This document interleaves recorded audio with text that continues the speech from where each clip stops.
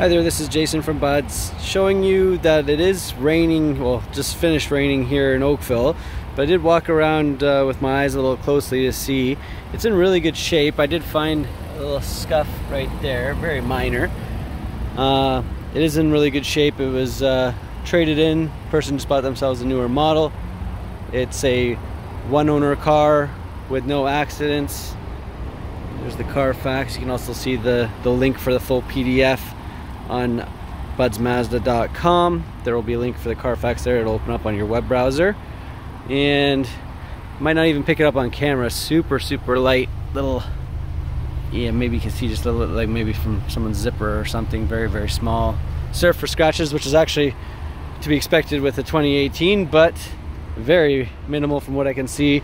But it does have water all over it right now, so I can double check again for you tomorrow if it's dry, just to see I'm not missing anything in the reflections.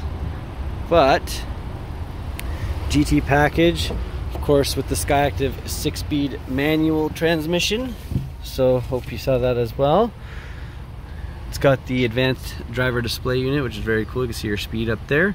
Don't worry, that's not flashing in person, that's just the camera picking it up that way. Obviously it'll be fully safetied.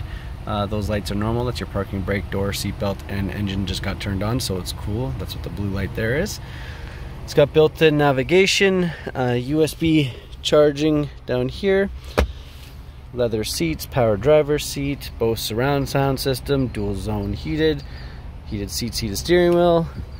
Yeah, so if you have any more questions specifically, feel free to let me know back in a response message or email.